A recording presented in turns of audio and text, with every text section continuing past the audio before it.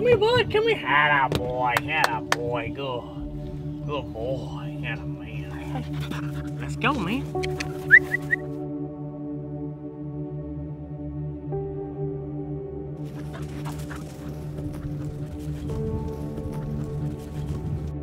Good. Okay. Here.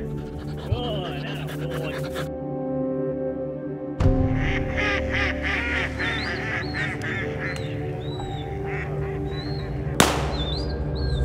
Piper!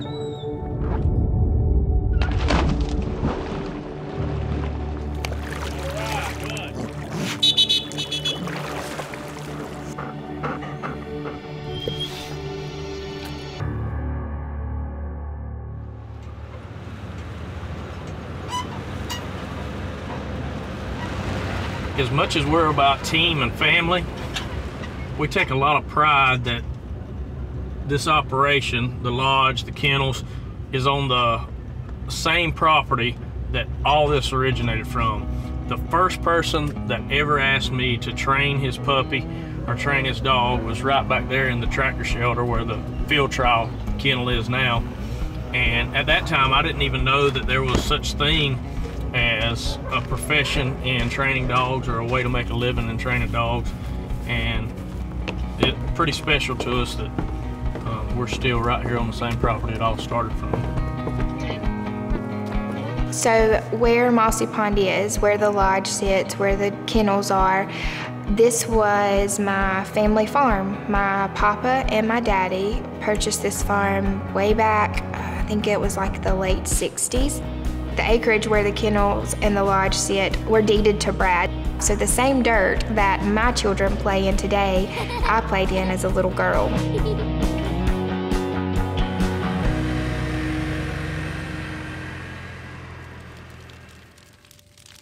So Brad and I first started dating when we were in high school. He graduated high school and got his first dog, Bo, a chocolate lab.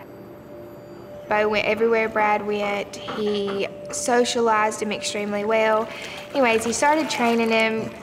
In the beginning, it was just him and Bo figuring it out. And that's how all of this came about, was that one dog, and how crazy I was about watching him the next day take the next step. Good boy.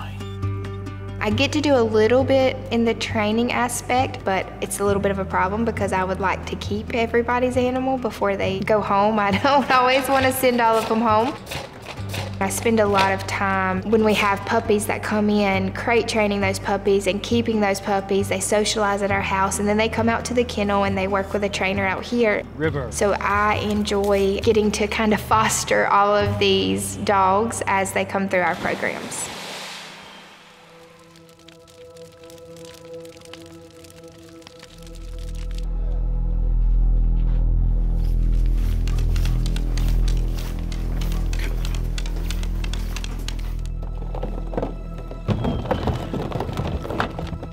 Piper. Cooper.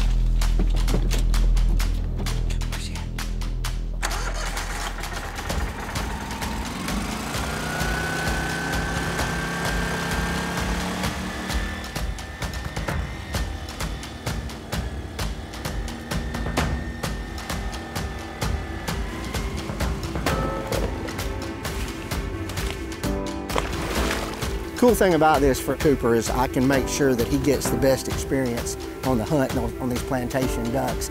We come out here at the beginning of the season when he needs to be tuned up, and we might kill 30 ducks and work on blinds and retrieves, and then in the middle, where we just need a little fine tuning, we might kill 5 ducks. Cooper!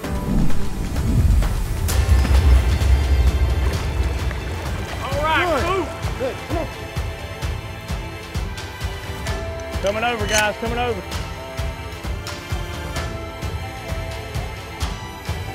Hey, this is the last hunt of the year, no mercy.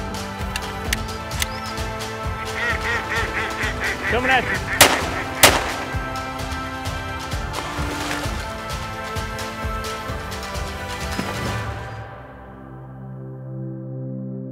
At the end of the day, we're extremely passionate about our gun dogs, and that's why we train with a purpose.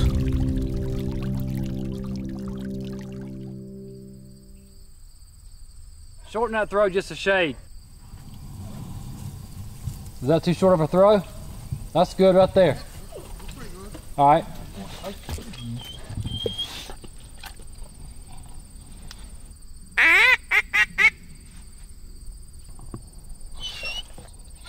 Blue. This dog right here is a prime example of why I actually love working dogs. This dog come to us with a lot of raw talent, needed to be trained. No, here. But he loves what he's doing. He gives me 100% of effort every day. Blue.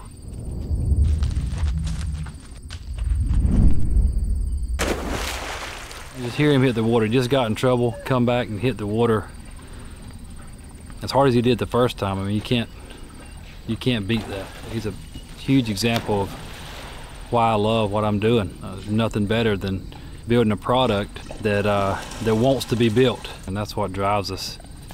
That's what keeps us coming back every day. Do you like seeing the dogs work and stuff? Oh yeah, I love it, man. I've been doing this for a long time with them, and I fell in love with it all day long, all day long.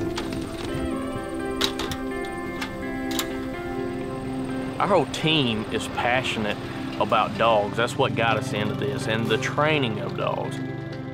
The experience we want our gun dog owners to have is a gentleman's paradise. We don't want them to feel like they're training. We want them to feel like they're out with their first dog on that first duck hunt.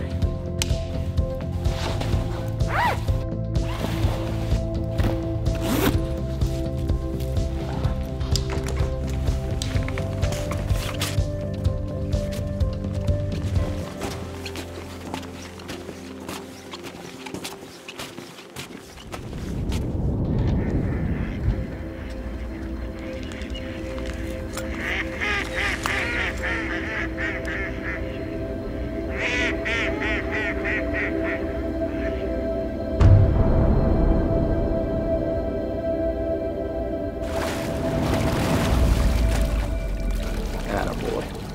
Attaman.